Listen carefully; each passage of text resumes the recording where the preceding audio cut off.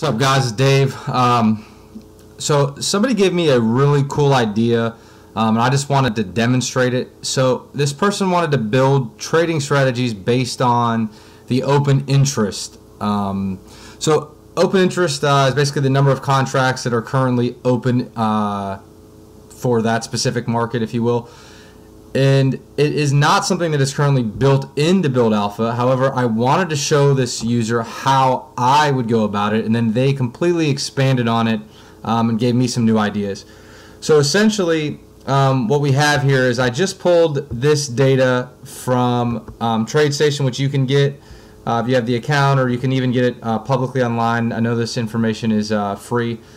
And I just calculated these 5 other columns, which is just the open interest change from 1 bar, the open interest change of 5 bars, 10 bars, 20 bars, and then just arbitrarily the 3-day sum of the open interest. I have no idea if these values are useful at all.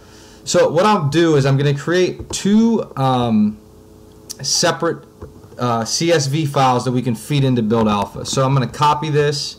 I'm going to open up a new tab. I'm going to Control V, copy it in.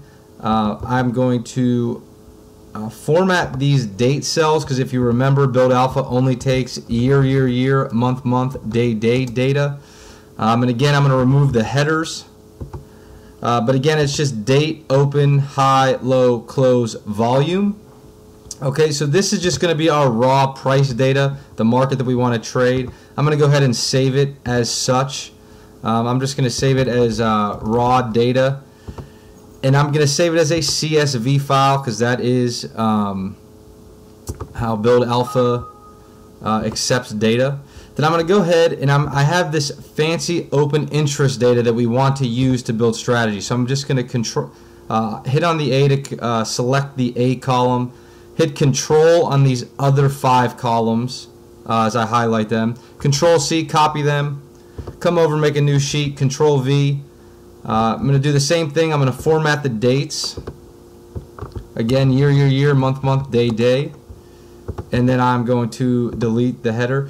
So now you can see we have this second data file that has dates. And instead of open, high, low, close, volume, we have the 1 period change in open interest, the 5, 10, and 20 period change in open interest, and the 3-day sum of open interest. Okay, so now I'm going to just save this so we have it, and I'm going to save this as OI data for open interest data, and again it's CSV. Okay, and then I'm going to go ahead and pull up Build Alpha, go to this service settings. So for user data 1, I'm going to do our raw data that we just built. So I have this raw data right here. And that is S&P 500 data, which has a contract multiplier of 50. Again, that's only for futures.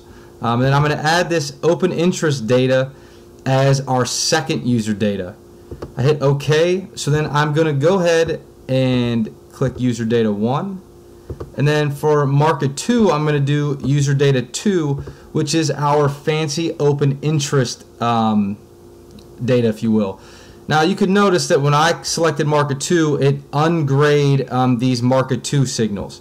So for example, if I have something like this, where the close of 1 bar ago on market 2 is less than or equal to the close of market 2 4 bars ago, remember in our close column, which we have over here in our open interest data, it is the 20 period change in open interest. So it's really not calculating the close, it's using these values. So it's a really cool way to kind of manipulate. So for example, if we come down here and we have RSI on the close of 2, the RSI is actually calculating on the 20 period change of open interest now, not the close of some price series. And again, you can go in and you can create custom indicators even on this open interest data, which would allow you to do a number of things.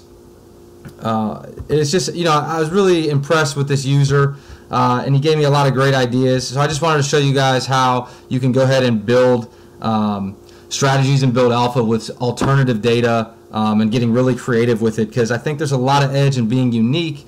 And Build Alpha is essentially a tool, and it still takes the trader to find success. All right, thanks, guys.